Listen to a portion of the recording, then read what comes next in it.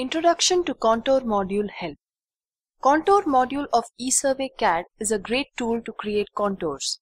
It is not just that you create contours, you can achieve much more. The basic feature of contour modules include creating contours, annotating contours, grading grid, grid elevation, and annotating the grid. In addition, you can create a profile drawing by selecting an alignment line on a contour map. You can find out area and volume of a surface depending on contour surface.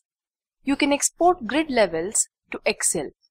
You can create contours with break lines and multiple boundaries. All these features are explained in detail by following 11 topics in this series of videos.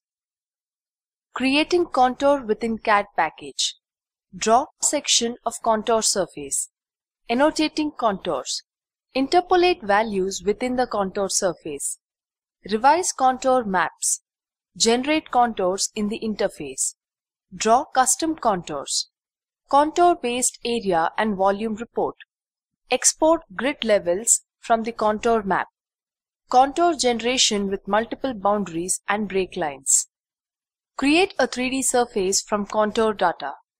In the next video, you will be learning how to create contours within CAD package.